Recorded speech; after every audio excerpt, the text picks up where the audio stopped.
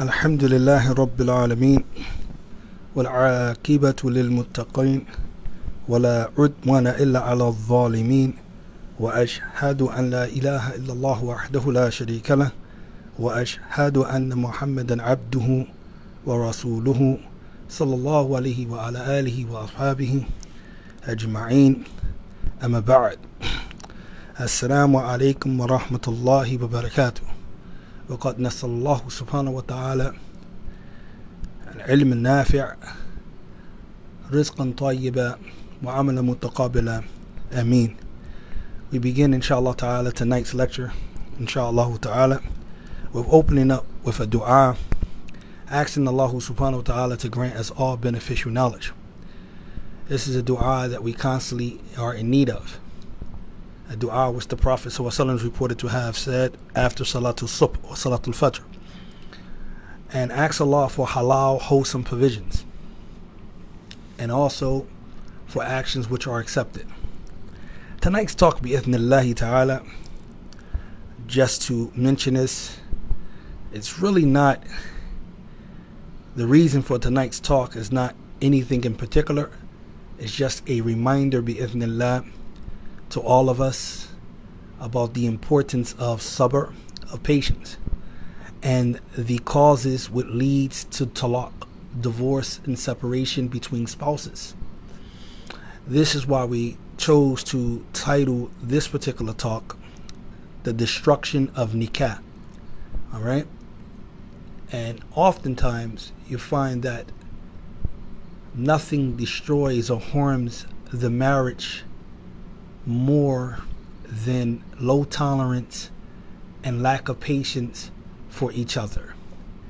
And we're going to look at some selected verses in the book of Allah subhanahu wa ta'ala, which Allah highlights the importance of us understanding patience in the role that it plays in keeping the marriage intact, in keeping the relationship intact.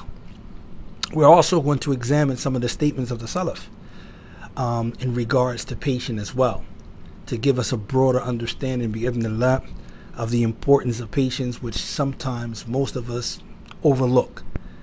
And we hear the word patient a lot, you know, and we might remind or advise one another with patience, except when it comes to ourselves. And we don't know how that patience is to be carried out. So we ask Allah subhanahu wa ta'ala under no we ask Allah subhanahu wa ta'ala to allow us to benefit, to grasp the information, to retain it, and to play and to put it into practice if we can. Bi'idhnillah. The verses and questions that we're going to look at specifically today is verses in Surah An-Nisa, and how befitting since we're talking about marriage, right? So in the beginning of Surah An-Nisa, not the very beginning, but in the beginning, which is the 19th verse to the 21st verse, Allah subhanahu wa ta'ala says the following: A'udhu billahi min shaitanir rajim.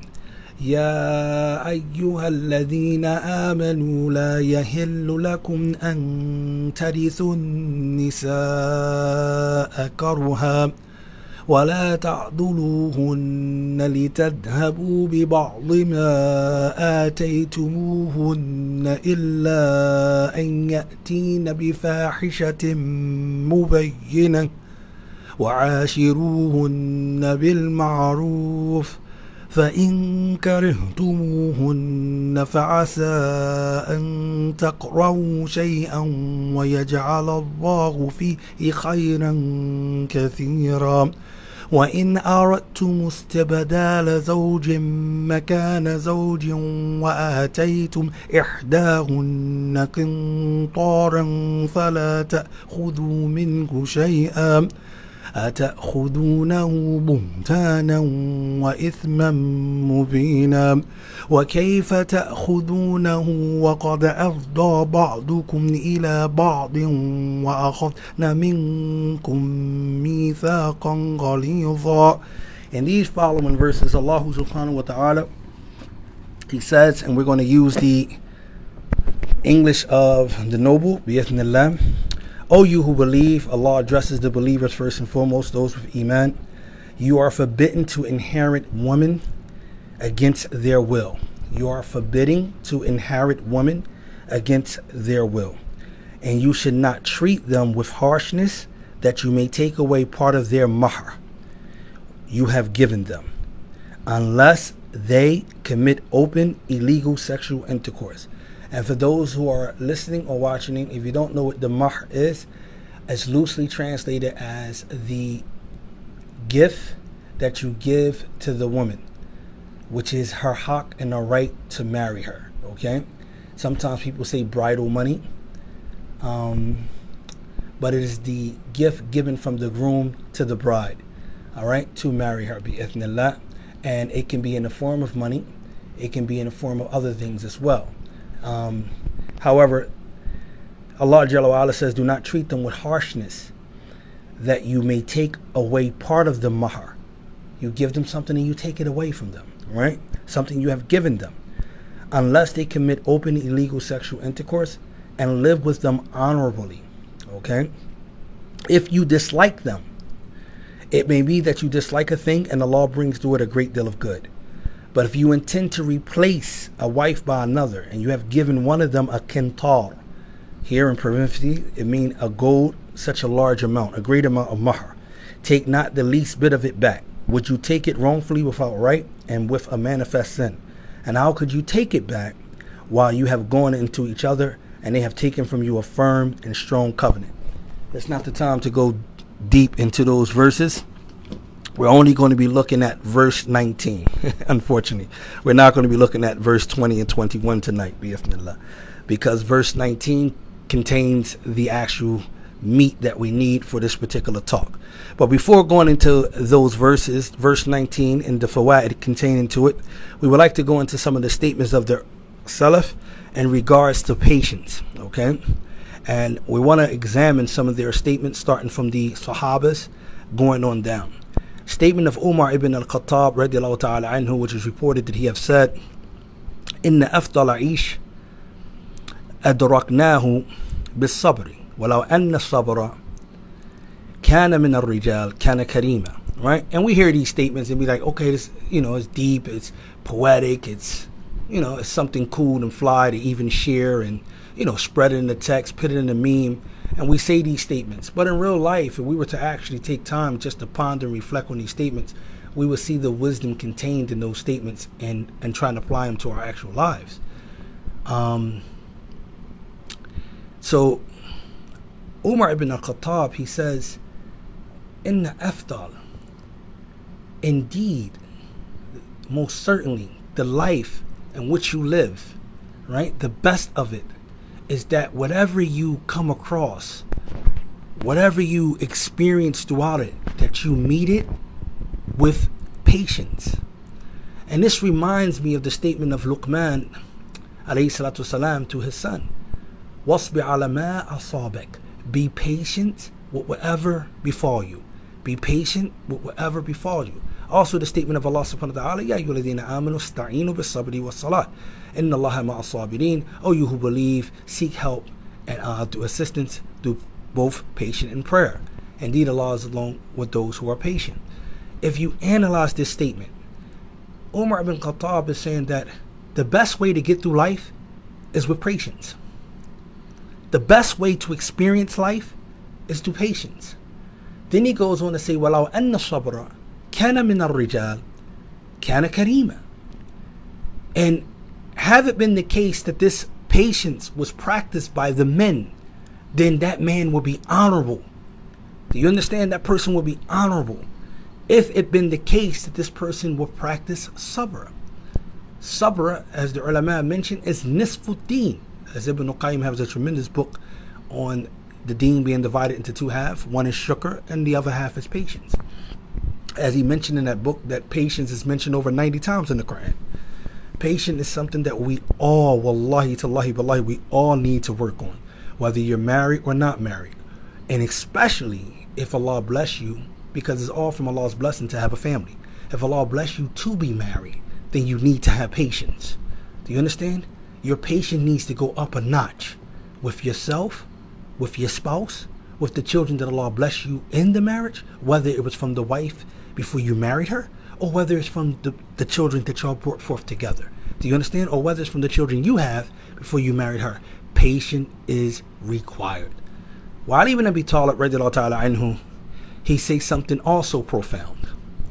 Ali ibn Abi Talib, he says, Ala inna sabra min al-iman bimanzalati al-ra'si min al-jasad wa qata' al-ra'sa ba'da jasad ثم رفع صوته فقال ألا إنه لا إيمان لمن لا صبر له. Major, right? He says that indeed patience is from Iman. Ali ibn Abi Talib is informing us that to have patience, it is a part of Iman. Part of your belief in Allah is to be someone who practices patience. He said, and it takes the position of the head to the body. You know, you have the head to the body. Iman is like the head to the body. If you cut off the head, you already know what's going to happen.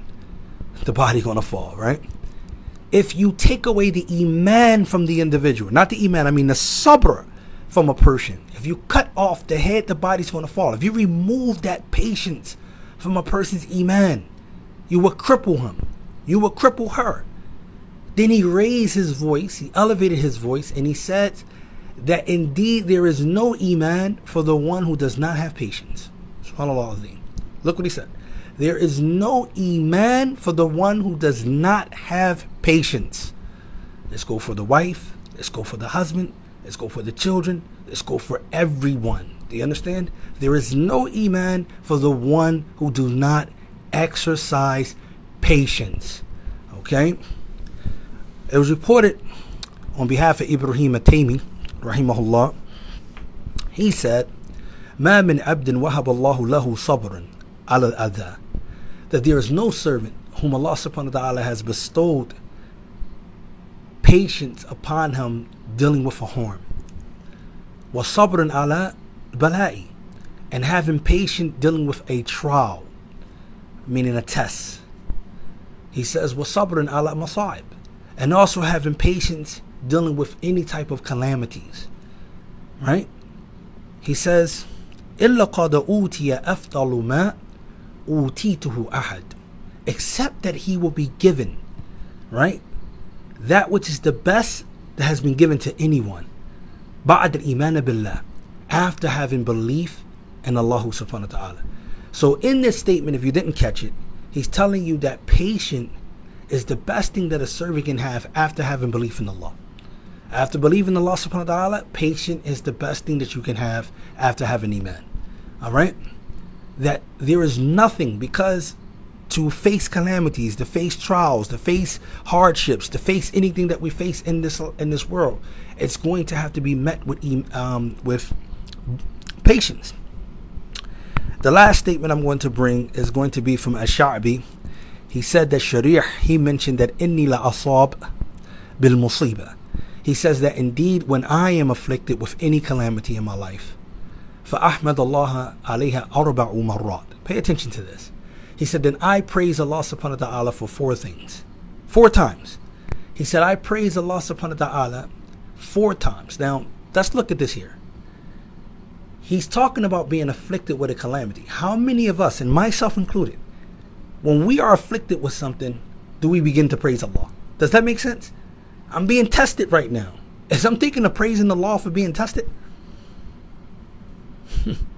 how many of us say قَدَّرَ اللَّهُ مَا شَفَعَلَ as an afterthought and not as it's required for us to say? All right? Because if you said it with Iman and when it was required for you to say, then it should calm you down. Yes. Right? It should allow you to surrender to what Allah subhanahu wa ta'ala has decreed. Right? But how many of us begin to praise Allah? Here he's talking about praising Allah 4 times. Not just 1 time. He said, I praise Allah 4 times when something befalls me from a calamity. SubhanAllah.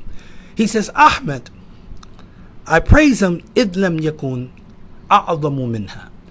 The first thing that I praise him for is that if this thing which he has afflicted or test or trialed me with, this calamity, that there's nothing greater than it. Meaning, in other words, he don't hit me with something else greater than what he just tested me with this calamity. Meaning that I praise him for not giving me something greater than that.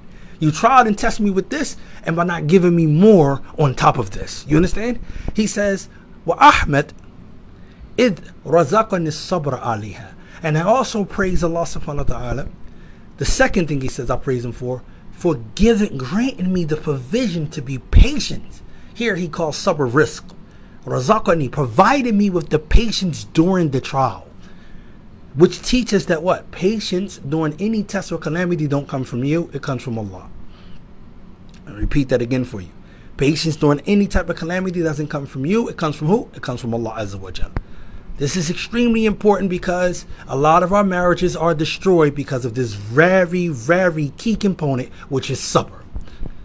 And you can tell me if I'm lying, which is sabr. From both of the spouses, from one of the spouses, patience is lacking, low tolerance is there. And if we don't understand this issue of patience, we're not going to really understand the beauty that it plays and the role that it plays in keeping our marriages intact. All right?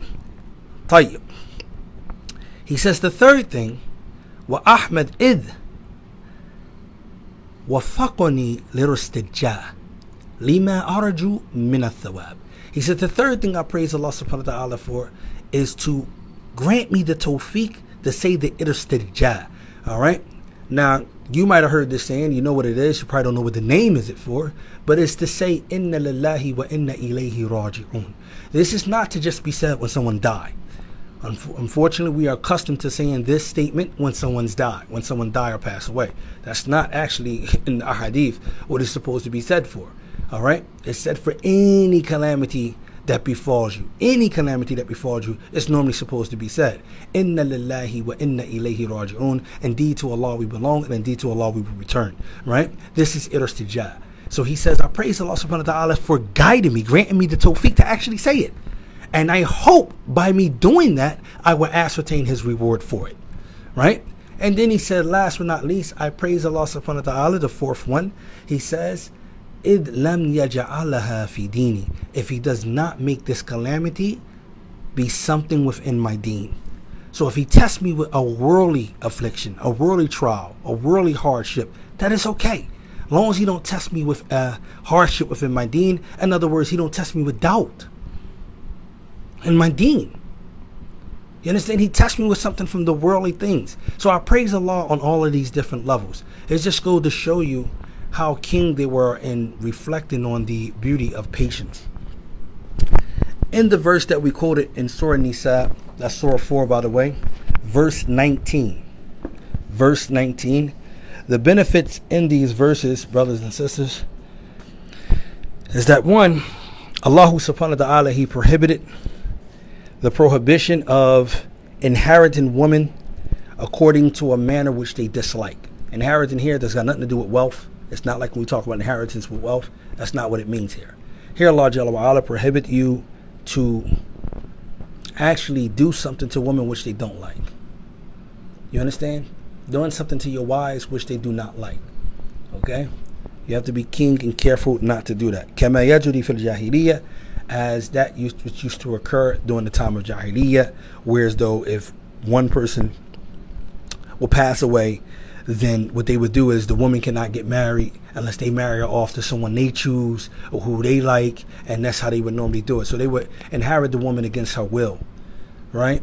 In other words, they would force her to do things that she didn't like to do, right? Because women then was treated like cattle, not like how now this, you know, with the feminist movement. And it's unfortunately and sad, man, that many of the Muslims who say they believe in Allah and the Messenger really think like a feminist.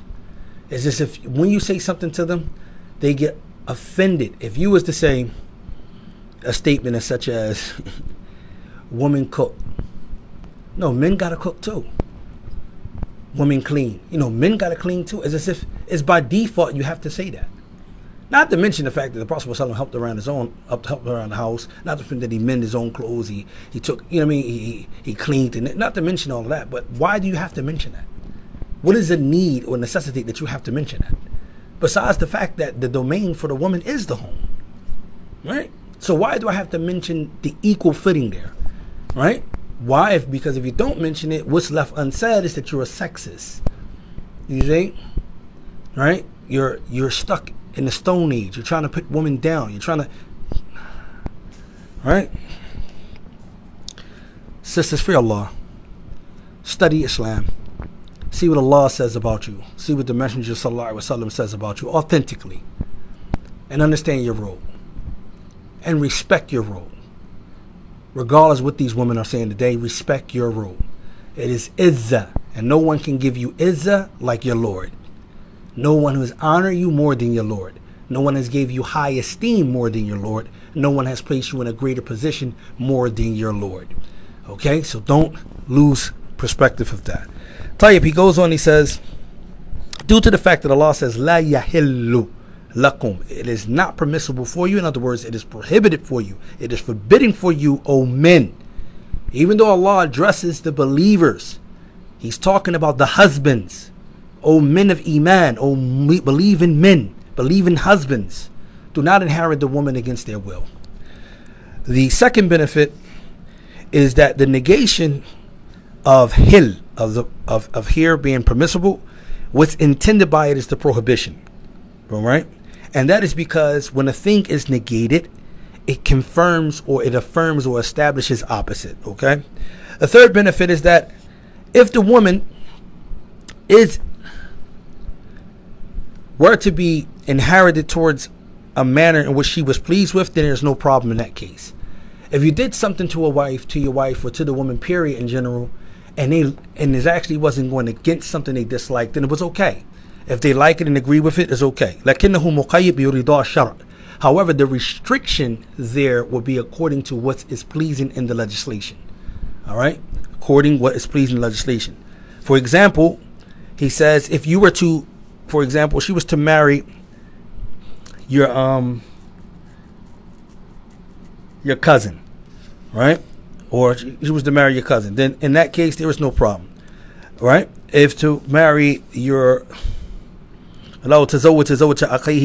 marry the wife of your brother after his death with her pleasure, meaning she's pleased with that, for you to marry her, and also with a legislative contract, then there's no problem in that as well. The fourth benefit is the prohibition of being harsh towards women, treating them wrongfully without due right. All right? In order to cause her to ransom herself. And he, in other words, he's talking about, khula, and he's going to mention this. Because Allah says, وَلَا تَعْدُلُوهُنَّ, and do not treat them with harshness, لِتَذْهَبُوا, in order to take away something that you already given them of the mahr. The fifth benefit is that it points to that it is not befitting that the khul'a be greater than what was given to her. It is not befitting that the khul'a be greater than what was given to her, due to the fact that Allah says, be ba'd, with some, with part of. All right? He's saying it's not befitting. However, there is a difference of opinion concerning this, and I didn't even know this until I'm reading this tafsir right here, that the ulama, they actually are divided into three opinions in regards to the woman giving back the mahar that was given to her. Can she give back more, or do she have to give back more than what was given to her? Right? Actually, interesting enough, there are three positions. Some scholars, they say it's permissible, some say it's impermissible, and some say it's disliked. The Sheikh doesn't elaborate on it. I'm not going to go into elaboration of it neither. Type, he says, also, here we see how Allah subhanahu wa ta'ala divide his address. How he speaks to the husbands and the believing men, and specifically, when he says, do not inherit women against their will. Also, and then Allah says, وَلَا تَعْدُلُوهُنَّ. He says, if we look at the word la, and I'm going to skip past this because he's going to go into an Arabic benefit in regards to understanding that la there. Is that la is a prohibited la, or is it a negative la? And if it's a negative la, then it comes in convey this meaning. If it's prohibited la, he's going to go into all of that. Alhamdulillah, right? The seventh benefit is that the sadaq, in other words, sometimes the word mahar can also be known in the Quran as a sadaq. Okay, I know we're going to talk about this. I didn't finish this, but it is a sadaq lil mar'a, and it is her right. Giving the woman the mahar is her right. A brother can't come in and finesse his way into a woman without giving her mahar. Period. You have to give her mahar. Agreeing on a date when to give, that's something permissible. It can be done. working to it. And it's also an agreement between both the husband, the bride, and the groom. All right. Of course, the wali would play a part in it, but it's agreement that takes place between them. Do you understand what I mean by that? In other words, whatever they agree on in that term of what's being given, whether it's a large amount or a small amount, if they agree and they both pleased with it, it's okay. All right. It's okay. And the reason why, and I'm not going into that already, the reason why, because of the verse where Allah Jalla wa Ala says, the 20th verse, Allah Jalla wa Ala, He says in that verse, وَإِنْ أَرَدْتُمُ اسْتِبْدَالَ زَوْجٍ مَكَانَ زَوْجٍ وَآتَيْتُمْ إِحْدَاهُنَّ كِنْتَارٍ. And if you look at the word kintar, kintar is gold, like we said, a large amount of it, a great amount of it, which the ulama, they argue in this verse to show that the permissibility of the mahar being a large sum. So you can give, there's no limitation on the mahar. I mean, there's no narration that comes to limit the actual mahar. And even if the athar of Umar ibn Khattab is true, then we will look at that athar when he stood up and say that no one can give a mahar greater than what the Prophet ﷺ gave his wives. And then a woman who stood up and said, Ya Amir al-Mu'mineen, oh man, what about the verse? And she quoted the verse I just recited, where Allah says, وَآتَيْتُمْ يَحْدَاهُنَ كِنْتَارًا فَلَا تَأْخُذُهُ شَيْئًا. If you give them a kintar. And then Umar is reported to have said, she has more fiqh than me in this issue. All right. So the ulama, they say that if that athar is true, it shows you that what the mahar can be given on a greater scale. All right. Lad best. I don't want to go into too much of that. All right. Now it's their right. It's her haqq. All right. And indeed, it already preceded in the beginning of this surah that which is clear, very clear, that the sadaq is the right of the woman. In the statement that Allah says, وَآتُوا النِّسَاءَ صَدَقَاتِهِنَّ, to give the woman their sadaqat and nihla. وَعَلَى هَذَا, at any rate, if, for example, مُكَلِّفَ الرَّشِيدَ فَأَمْرَ إِلَيْهَا, if she's someone who's responsible, wise, can manage her affairs and so forth like that, then the affair is up to her. فِيمَا لَوْ أَسْقَطْ عَنْ زَوْجِهَا بَعْدَ الْمَهْرِ أَوْ كُلُّ مَهْرٍ, meaning it's her choice. If she wants to remit some of it from the husband, or she want him to give all of it, that's her choice. You understand? That's her choice. She have the choice to do that. Okay?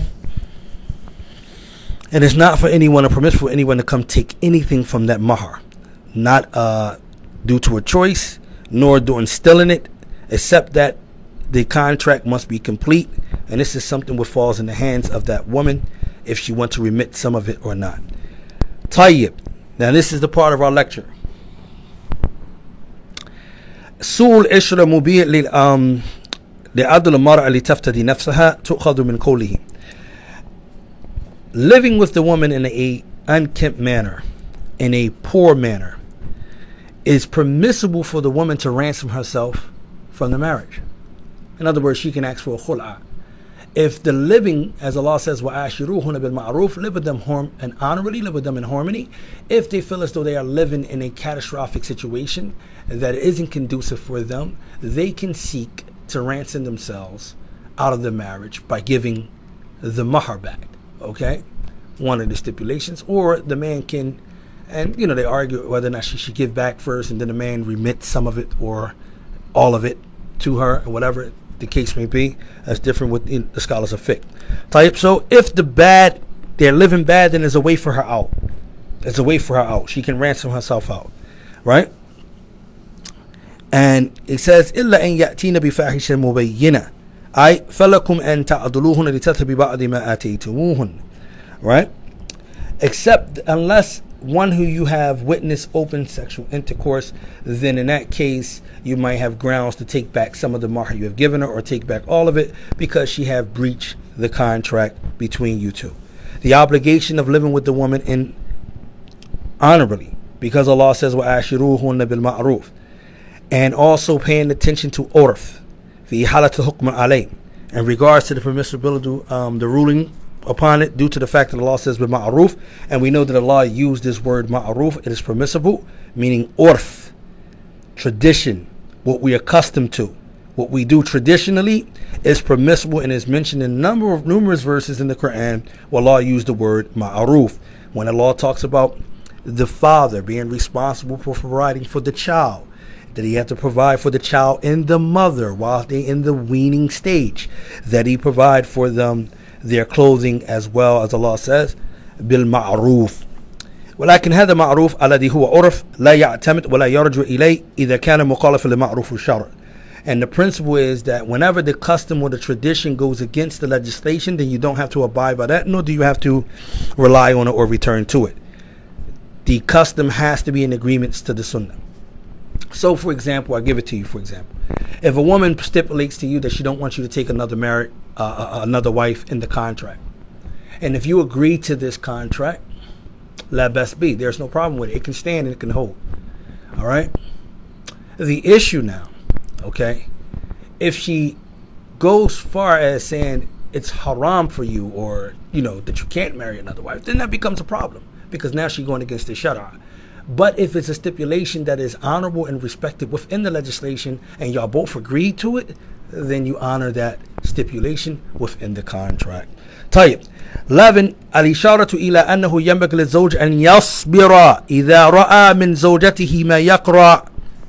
Brothers and sisters, I swear by Allah, this is the point of the lecture. We do not understand this. I'm speaking to myself first and foremost, that this verse indicates to us that it is befitting that the husband have the utmost patience when he witnessed something from his wife that he disliked. Because when it comes to spouses, there is a pros and cons situation. Do you not understand? Yes, it is. There is a pro and con situation. Okay, when dealing with the wives, when dealing with the children, when dealing with yourself, the man is being addressed here, even though the woman is required to have patience with her husband too. And another verse in Surah An-Nisa, Allah talks about that as well. However, the men are being addressed here because the men takes the leadership role. So you must exercise patience. This is why divorce is in your hand. Relationships are being destroyed because we're so quick, so hasty to just say it's over with. Throw in the towel, as Sheikh Salih Fawzan mentioned. So quick to throw in the towel. I'm not tolerating this. Who do you think you are? I'm not putting up with this stuff, so forth and so on. But forgetting the very fact that it was okay when that man was pursuing you and you were being pursued, you didn't feel this way. It was okay, right? When sometimes the women do the pursuing, all right? It was okay when y'all was enjoying each other. It was okay when things were going good. It was okay that y'all overlook all of these things. Allah mentioned this. Allah Jalla wa Ala says, وَكَيْفَ تَأْخُذُونَهُ وَقَدْ أَفْضَى بَعْضُكُمْ إِلَى بَعْضٍ. How can you take something back from what you have given the woman when y'all both went into each other? Y'all both enjoyed each other. وَأَخَذْنَ مِنْكُمْ مِيثَاقًا غَلِيظًا. And they also took a strong covenant from you, meaning the marriage contract. So how can you now come in and say, you know what? Give me all of that back. Since you don't rock with me, I'm taking that back. The car, I want that. Right? Get out my house. The clothes I bought you, I want that. This, I want that. And they get petty and all this extra stuff happen because emotions are involved. So we have to be extremely careful with these things. When it was going good, none of these things were an issue. When it is not going good, it's not for you to display lack of impatience. You must display patience, because there are certain things in those pros that outweigh the cons. Do you not understand? There are things in those pros that outweigh the cons by themselves, because Allah says, فَإِن كَرِهْتُمُوهُنَّ, if you dislike them, pay attention to what Allah is saying. فَعَسَىٰ أَن تَكْرَهُ شَيْئًا وَيَجْعَلَ اللَّهُ فِيهِ خَيْرًا كَثِيرًا. It may be that you dislike a thing, right? But Allah brings about a great deal of good through it. All right? The result of it, and the Shaykh is going to talk about that, he brings that good for you. So look at that. Iman. If that woman have Iman, that's a pro that outweigh a large amount of cons. She have Iman, but she might slack.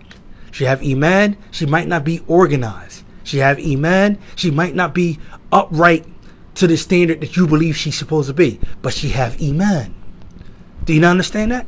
If she has iman, and if she has iman and then she guards her prayer, you have to pay attention now. That's another pro that outweigh many cons. And this is what you have to look at. This is what you have to review. Her tongue might be sharp, but her tongue ain't sharp just because anything. Her tongue might be sharp, as the ulama of the past from the Salaf, they used to teach us, right? As that beautiful hadith that I love, one of my famous hadith that I love, when the companion Hudayfa, he came to the Prophet ﷺ, he said, Ya Rasulullah, indeed my wife, she has a loose, sharp tongue. She speak to me harshly. And the Messenger of Allah ﷺ, he responded and said, Min aina anta min istighfar. And I ponder on this hadith, and I constantly ponder on this hadith. The Messenger of Allah ﷺ, here the man is coming to complaining to the Prophet ﷺ that my wife, she have a sharp tongue with me. She speak to me in an ill manner, not might be even respectful. And the Prophet ﷺ says to him, where are you in regards to seeking forgiveness from Allah? And I think to myself, why is the Prophet ﷺ telling him to seek forgiveness as if he did a sin? Right? She the one disrespecting him. He's coming to the Prophet ﷺ because his wife is disrespecting him. Why is the Prophet ﷺ telling him to seek istighfar? And then I realize the Prophet ﷺ is mentioning to the man, where are you seeking istighfar? Because if you fear Allah Azza wa Jal, Allah will rectify the situation between you and your folks.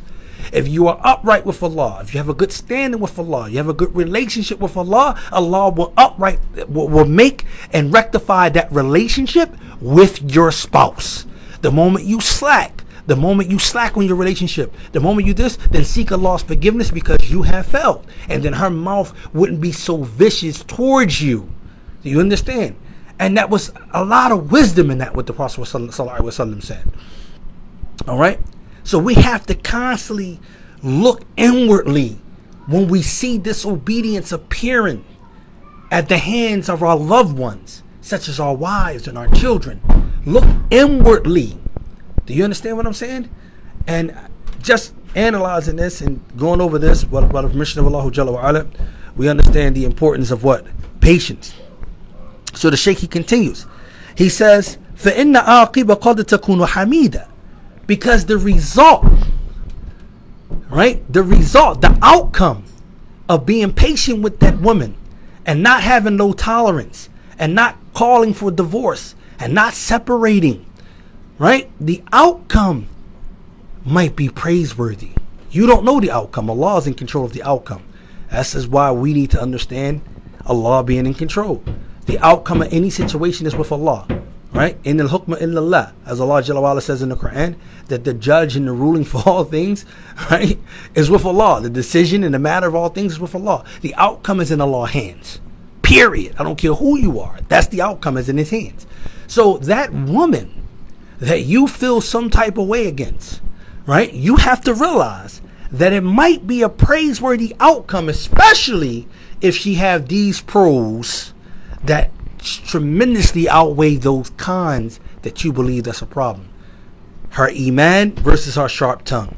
Her iman versus her lack of knowledge. Her lack of organizational skills. Her lack of tending to things that you might want and your standard. Her iman, her guarding her prayer, her guarding her chastity is priceless. If the woman do any of these things, and the reason why I'm mentioning these things specifically, because this is what the Prophet ﷺ said, إِذَا نَظَرَ إِلَيْهَا, if he looks at her and he is pleased, right? If he commands her with something and she obeys, if she guards her for our prayers, if she fasts her month, this is what the Prophet ﷺ said. So he taught us to look for pros in a woman and a wife, right? And these pros will outweigh those cons. The problems that you have. She's a believing woman. There is nothing greater than a believing woman. Do you understand? This is why you find the Prophet ﷺ mentioned that the best of enjoyments, khayru istimta', the ni'mat, the best of enjoyments in this dunya is having what? A mar'atu salihah, having a righteous wife. Okay, so this is important for us to understand this as husbands. or as men, or people who want to be married or in relationships, we need to understand certain key factors, and patience plays a tremendous component. Likewise, you women, you have to now look at the same thing. If that man has iman, and I'm not talking about if he have shahada, right? Two different things. Huh? What do you mean? Yes.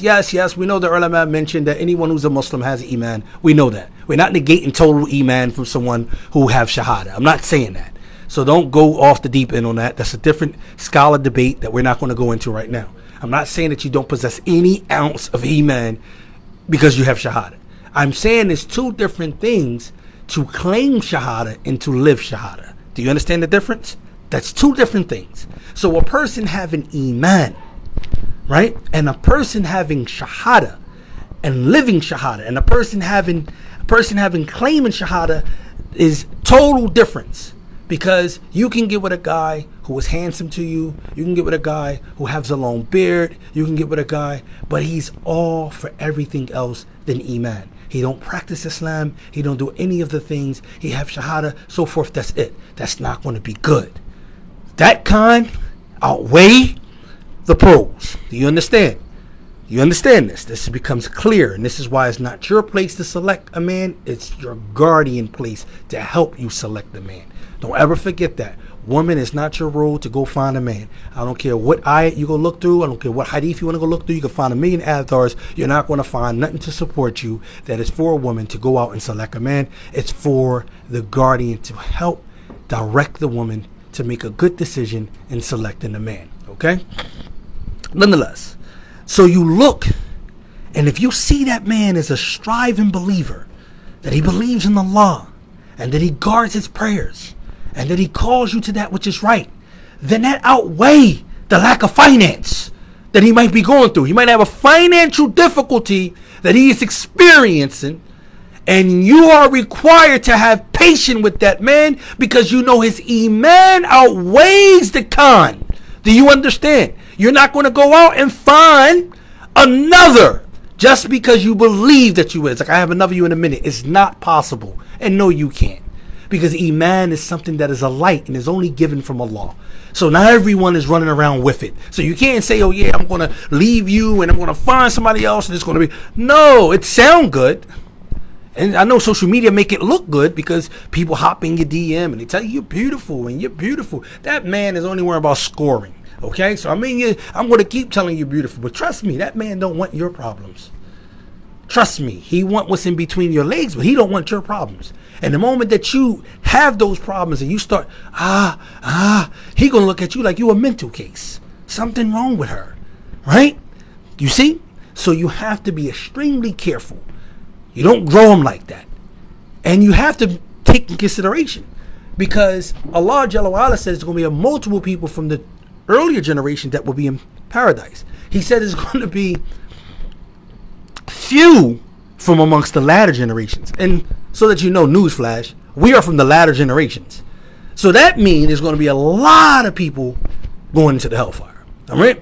So, and if that's the case, you're not going to be out here finding total iman individual, this iman, that iman. You have to be extremely careful.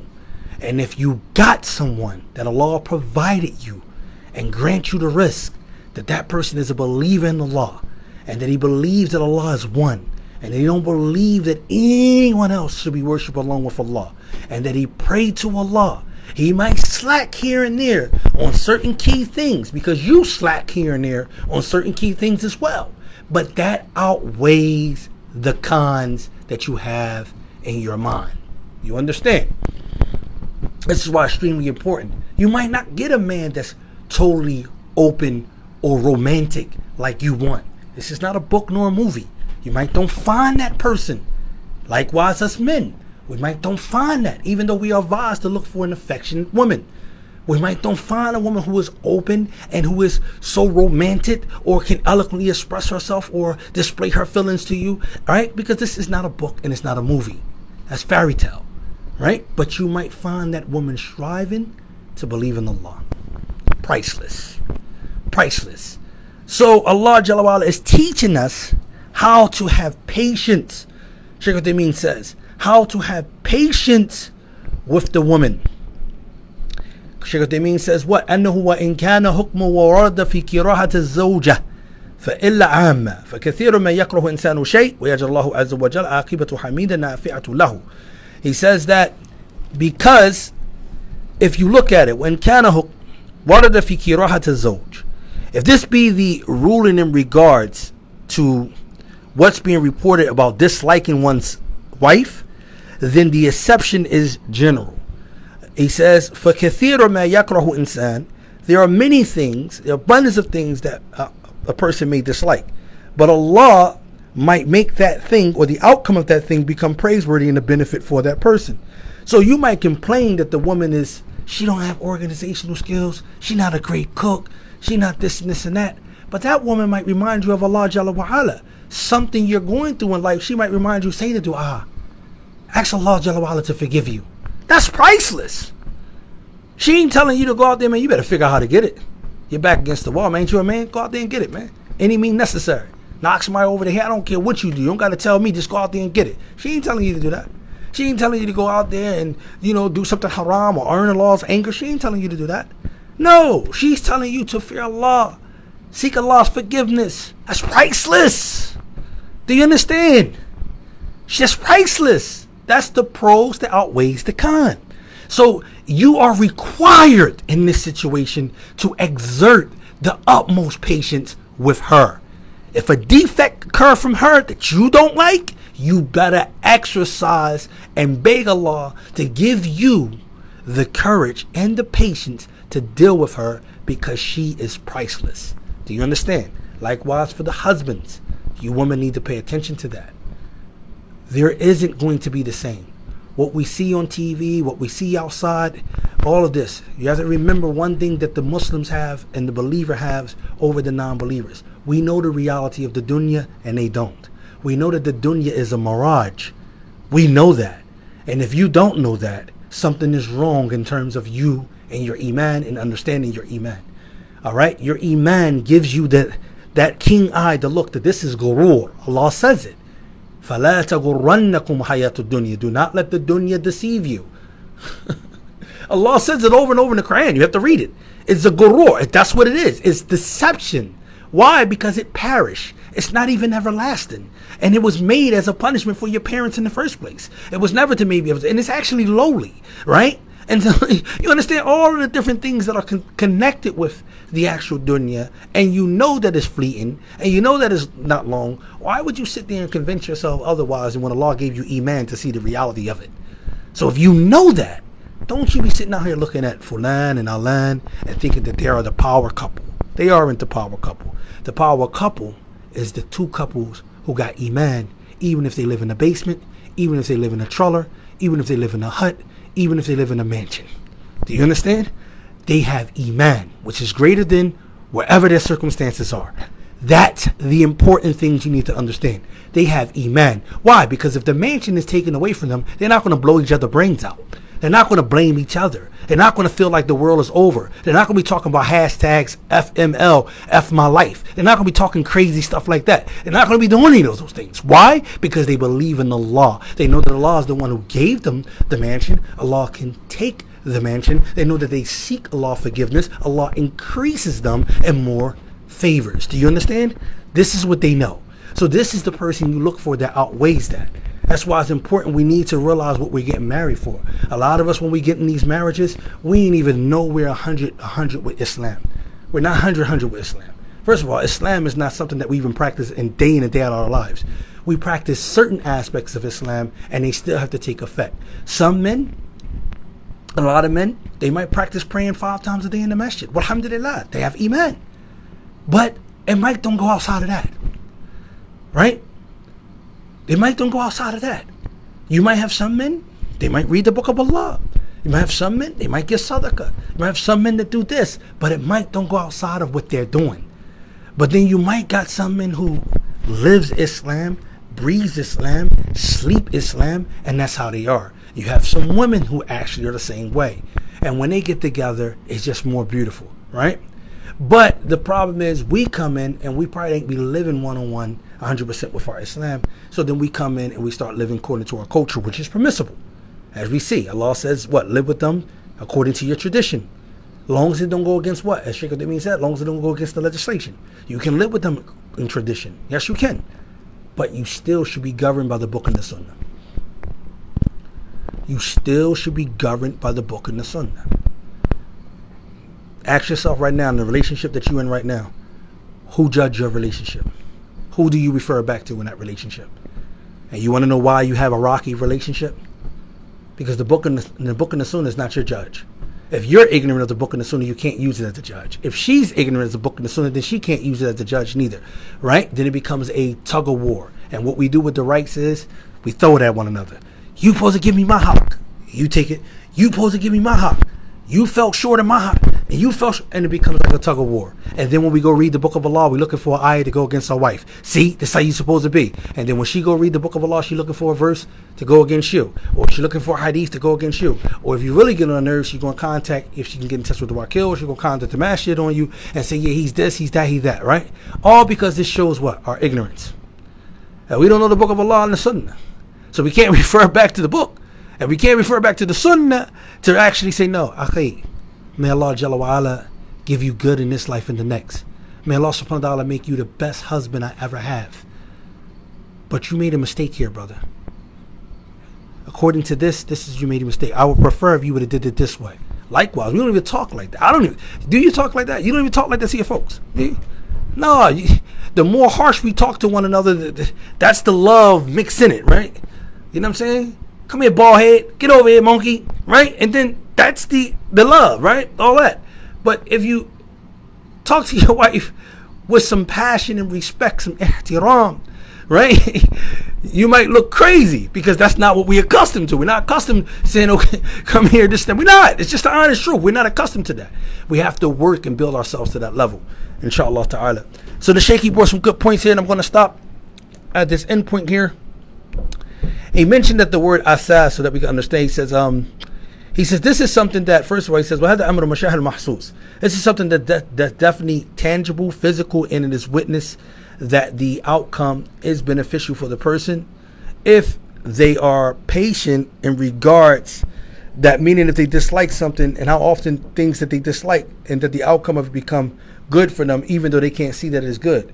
However, usually that which Allah subhanahu wa ta'ala promises takes, yatahaqqaq, is actualized, okay?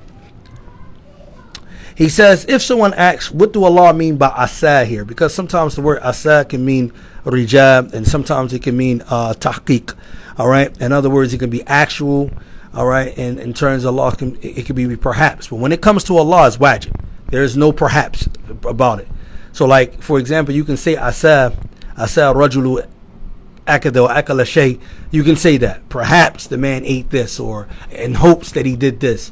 But you can't say that with Allah. When Allah uses asa, you better know that it's actually taking place. All right, there ain't no ends about it. So Allah says, "Fa asa an takrahu shay'a wa yaj'al Allahu fihi khayran kathira."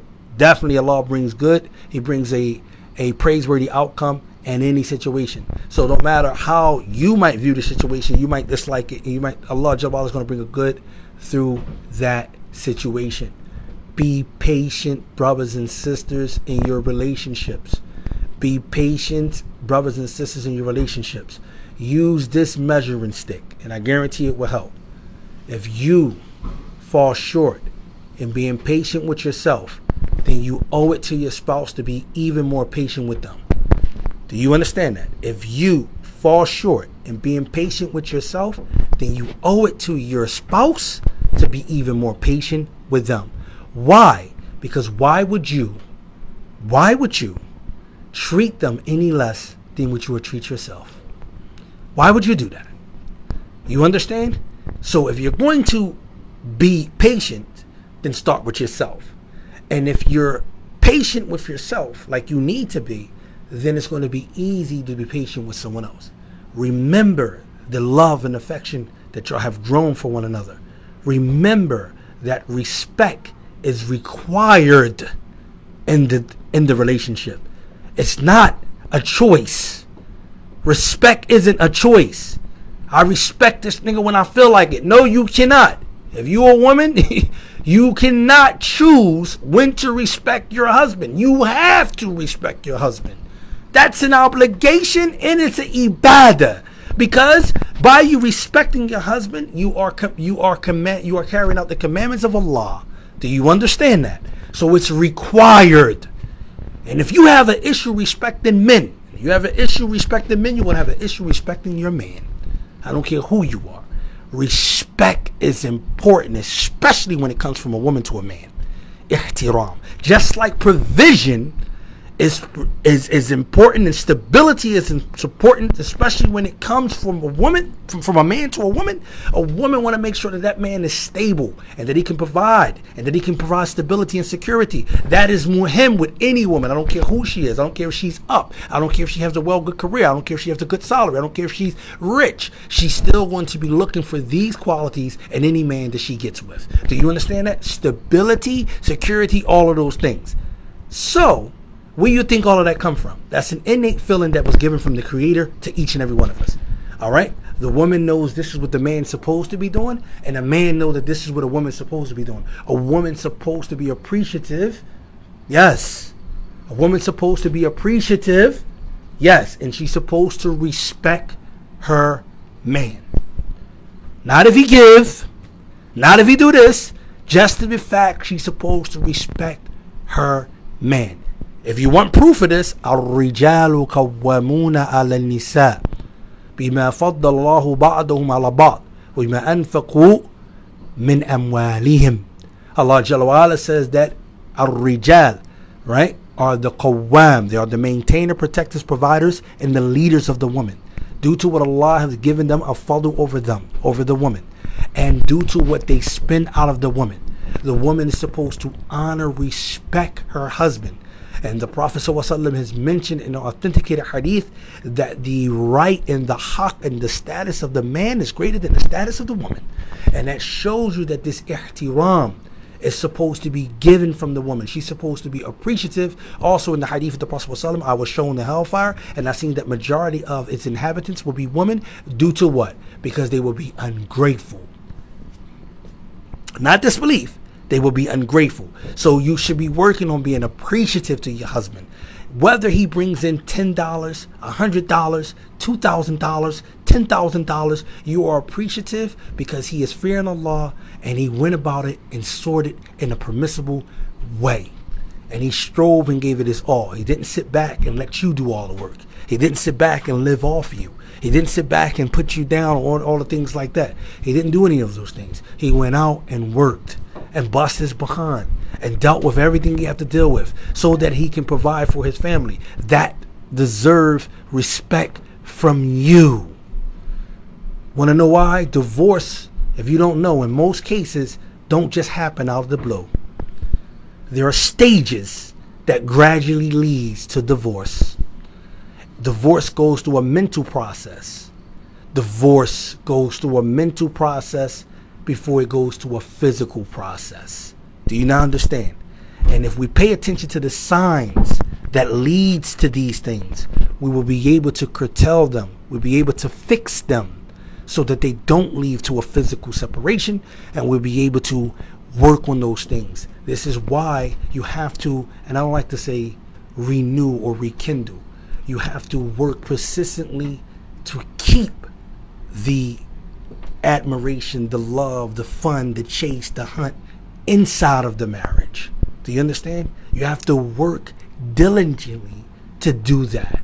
And you woman, you cannot be talking about, I'm going to get dressed up to go with my friend. I'm going to get dressed up to go outside. I'm going to get dressed up to go to work. I'm going to get dressed up this. I'm getting dressed up so I want to look good for me. You can forget all of that. When you're married, you should want to look beautiful for that man who's your husband. This is also a part of ihtiram, respect.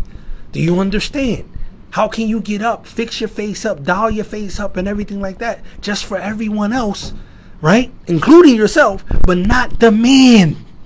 And then you wonder why there's no affection between you and him. He got to come home and look at a rag doll, all right? You don't. But then when you get ready to go out, then it's Like, look at you. Why would he have to do that? Same way the man should make sure that he keeps up on his hygiene. He keeps up on his appearance. He keeps a fresh cut. He keeps something nice on his feet, right? When he can, and he look according to his capability, nice and pleasing to his wife. These are means to keep that love festering between you two. Do you understand? These are means. Henceforth, the Prophet ﷺ, he advised the man, do not pop up. Do not come unannounced to your wife's house without giving her a warning before you come. What was the warning for? The warning was so that the wife can freshen herself up, do whatever she needs to do to appear attractive in the eyes of her husband. That's an objective of a wife. She wants to look appeasing and attractive to her husband. We get so comfortable and so complacent. Man, you can see me how I am. If you don't like the way you look, and women got a big thing with self-esteem. If you don't like the way you look, what makes you think that man gonna like the way you look? Right? Yeah, he love you, alhamdulillah, but you don't even like the way you look. Girl, I look a mess. Then actually you look a mess. But won't you work on looking good so that way it can be done? Give gifts. Gifts is important. Gifts is important. It ain't just a love language, but it's really important. Give gift. I'm getting ready to stop with this advice, but think about it. Always constantly give gifts, whether it's a card, whether it's a kind word. We are taught in Islam, a smile is sadaqah. A kind word is sadaqah. Helping someone is sadaqah. Repelling your evil from someone is sadaqah. All of these different things, even down to relationships, intercourse is sadaqah. Right? So we have been taught this in Islam. So give. Keep giving. Y'all in a relationship, give. You might can't go out and buy a big thing for your husband. He might can't go out and buy you this big thing that you want. But guess what y'all always can give to each other? Kind words. You can always offer dua for each other. How can you be in a relationship and you don't offer dua for your husband? We're so twisted as a people that we offer dua as sarcasm. And we all do it to certain extents. It's sarcasm. It's either between making dua against each other, which is prohibited anyway, and then on top of that, we're sarcastic with our dua. Yeah, may Allah give you what you want. I mean, who makes that? Where you do that? We can't find one narration that the companions ever did that to each other where we're going to be sarcastic with our dua. Don't you know dua is to Allah? You want good for that person. Do you understand when you make dua? Constantly make dua for your wife. Make dua for your husband. Ya Allah, grant him this. Make him firm. Whatever he lacks, you should be making dua that Allah subhanahu wa ta'ala aid him in that. And whatever she lacks, you should be making dua that Allah aid her in that.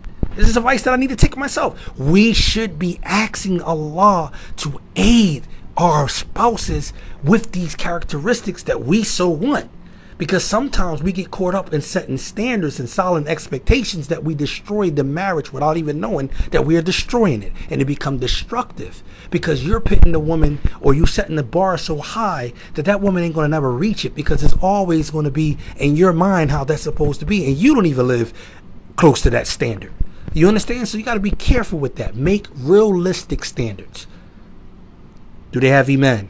That's a checklist. That's a realistic standard. Do they believe in the law? Right? That's Iman. Do they pray? Right? Do they fast when they need to? Do they guard their chastity? Right? Do they obey their husband? These are realistic standards. When it comes from a man to a woman. From a woman, can he provide? Not provide first. Does he have Iman? Do he have good character? Realistic standards. Is he have good leadership role? What is leadership role? Leadership role is not having reputation on the block, or people know his name, or they know him in the masjid. That's not leadership role. All right, so you can forget that. Leadership role is having good managing skills. In other words, when he can take the bills and he can budget right, when he can lay out the fact that we need to do this, we need to cut back on that, we need to move here, this and that. That's leadership role. Leadership role is when he knows that you are slacking on certain things, and he knows how to bring it to you so he can uplift you and bring you in to the point where he wants you to be at. This is leadership roles. Is he a good leader? This is good standards. These are standards that you need to be looking at, because these are standards that Allah set for the man. And the standards I just set for the woman, that's what Allah and His Messenger set for the woman. So these are the standards that you need to be looking at. Not no crazy standard that he need to have $200K in his bank account. You sound weird. First of all, if you're not even on that status, how you deserve a man on that status? Tell me that. Right? If in Islam it told us that we are to treat the woman according to maintain the woman according to what she's accustomed to. If you're not accustomed to having 200 grand in your bank account, because you ain't look at the economy today, right? Then how you expect that man to have 200 grand? Oh yeah, I'm gonna go out there and get me a doctor. Like, what are you tripping, right? You're not even in that field. So what makes the doctor look your way? Please, upstairs. I'm almost done. I'm almost done. Right? What makes you think honestly that you're going to have in that status? You're not. So what you want to do is be realistic. I'm not saying you can't. Don't get me wrong. I'm not saying that you can't land you a person who is a doctor. Allah subhanahu wa ta'ala can send you anything. Right? We're not saying that. But what I'm trying to get you to understand, please, out. What I'm trying to get you to understand is that set realistic standards according to Quran and Sunnah, and you will come out on top. Set unrealistic standards, you're not going to come out on top. You're going to destroy the marriage before the marriage even take off. Do you understand? Set realistic standards, man. All right? Finding somebody today who want to believe in Allah, who's trying to fight to believe in Allah, it's priceless. Islam is going back to being strange, even amongst the people who claim it. So holding on to someone who holds on to their deen is priceless. Don't you see what's going on in front of you? So stop acting like you got a big plethora of choices to pick from, because you don't. You don't have real live choices to pick from like that.